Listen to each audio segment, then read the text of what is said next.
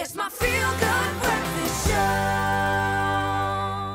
Welcome back. You're live with Expresso. Thank you so much for tuning in on this beautiful Wednesday morning. Let's inspire you just a little bit in the extreme world of competitive motorsport. I'm going to ask you a question. Is a 5-year-old too young to pick as a surefire winner? Well, young motocross enthusiast Ethan Williamson wasn't waiting around to be picked. From the day he first saw the sport, he has been laser focused on becoming a champion. And just 3 years on, he is representing his country.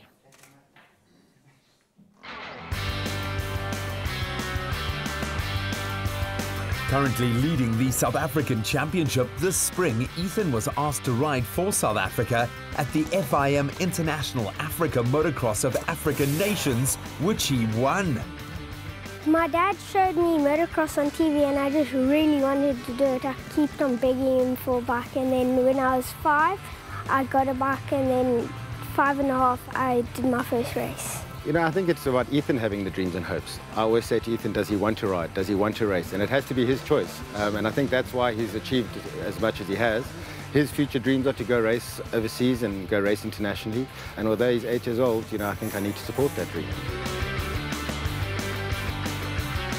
We spend a lot of time away from home, and it takes a commitment from the entire family. So not just from Ethan and myself, but Mom, and I have 2 other children. So, you know, we're on the road for quite a lot with them. The fitness is insane in the sport. You have to train, put in so much work. Your heart rate's got to be so high when you're riding. Ethan's putting in all the hard work that he needs to do, and that's why he's getting the results that he's getting in the races. I love training with him. The best feeling is if we've been working all weekend and the next weekend's a race and we come to the weekend, we just absolutely smash it and just win the race. You know, it's the best feeling. I have to work extra hard at school because I'm always traveling, and I have to do reading in the car, I have to do math in the car. Balancing studies with dedication to his sport, Ethan's already competing in other countries, and a championship-winning career is surely on the cards. Just how awesome is that? Please welcome the recently crowned TRP, South African National Motocross Champion. He is a champion and he's only 8 years old. Ethan Williamson and his father, Warren Williamson. Welcome to it, gentlemen. I would imagine, Ethan, you're used to the applause, you know, being a champion. Yeah. Welcome to it. Congratulations, Warren. Thank awesome you. to meet you, man. Great. Guys, thank you so much for coming down. Hopefully you enjoyed that little kind of expose on your life. Yeah. It looks so cool when we see you out there doing it. There are so many questions I want to ask someone, because you are young, and I mean that with all due respect, but you're a little guy still, and you're doing very big, big things, and I'm sure inspiring a lot of people along the way. But you've had a stellar season, dude. How do you think about your season? How are you feeling about where you are right now? I'm feeling great because, I mean, like, I worked so hard for this my whole life. I've been working for this. It's really hard to do it.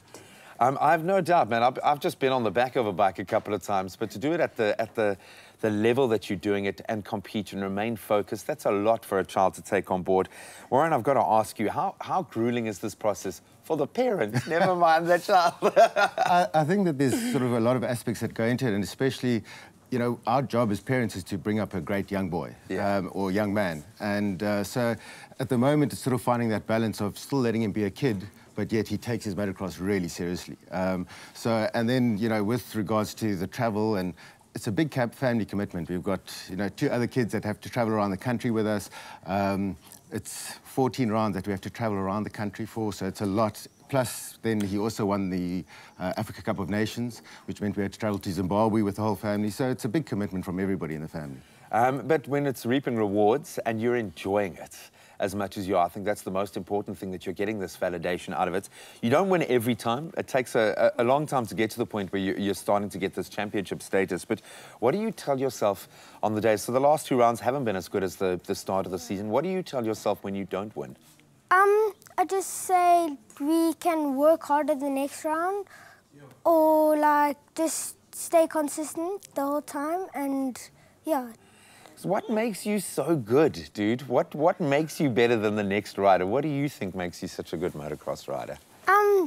Probably it must be my dad. Aww. Because he just teaches me everything about motocross. He didn't even ride motocross, and he just knows everything for some reason. Hey, because he's a dad, man. Because he's a dad. How cool does that make you feel? Yeah, look, it's amazing, and he gives me credit, but it's all him. It really is all him. I mean, it's his love for the sport. So for me, it has to be about his commitment. You know, we wouldn't do it if it wasn't that he loved it and he was so committed to it. So, and we let him be the driver. It's his decision where he goes with the sport. So where are you going with the sport? And I'll put this question to both of you. Are you thinking about long-term goals, or was it just about enjoying each ride as it comes? Or are you going to be an adult world champion? What's the goal? The goal is to ride for Red Bull KTM and ride... You heard it. In America and Europe, the MXGP and all big races internationally. And that's the path. That must be the goal if he's doing it now. Yeah, so we try sort of set short-term goals, and then the long-term ones, obviously the big dream for Red Bull KTM and to ride international. But as I say, he has to drive it, so we'll follow his lead and just support him. So what's the next goal? So thanks for bringing a bit of your silverware as well. I imagine you're running out of space in your cabinets at home, but what's the next? Surely the championship is where it's at the moment. Yeah. So we've very luckily we finished the championship off last weekend. So we won that. So he's now, as I say, South African and African champion. Our next goal, hopefully, he moves into a new class next year. So it's going to be a learning year for us, and that's the thing with the sport. It does take a lot of work to get to the point. So next year will be a learning year, and the following year, hopefully, South African champion and hopefully world champs. Got to level up, man. Got to level up. I've got to ask you, because you seem to really have it all together. You've given me such a cool vibe here, dude. What advice do you have for other young people, maybe not just even in motocross, but other young guys like yourself wanting to take something seriously and excel? If they want to take something seriously, I mean, like, the first thing you have to enjoy it. And, like, you have to, when you start it, you can't give up, like, straight away. You have to carry on. Stick with it, man. Stick with it. Yeah. Well, I hope you're going to stick with it. I hope I'm going to get to see you riding for Red Bull KTM. I hope you guys are listening again.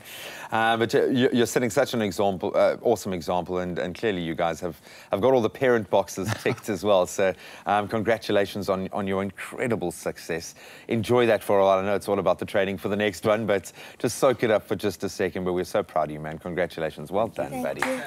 What a champion. Awesome. You can feel really mundane right now as we go into an ad break. We'll see you on the other side.